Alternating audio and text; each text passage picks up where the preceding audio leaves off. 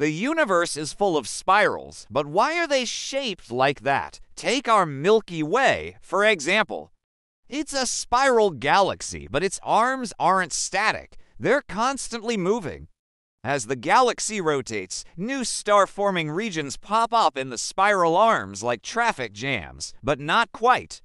The reason is actually pretty simple. It's all about density waves. So it's like a traffic jam of stars. You see, galaxies have a lot of empty space in them. Most of the stars are concentrated in the center, and then there's this huge, like flat pancake of stars. And then outside of that, there's even more empty space. And so, as the galaxy rotates, these clumps of stars in the middle get kind of compressed together in the spiral arms because there's empty space on both sides. And these traffic jams of stars are what we see as the spiral arms of the galaxy. Cool, right? Want to learn more about the universe? There's a link in the description to a free online site where you can learn more about the swirling secrets of galaxies.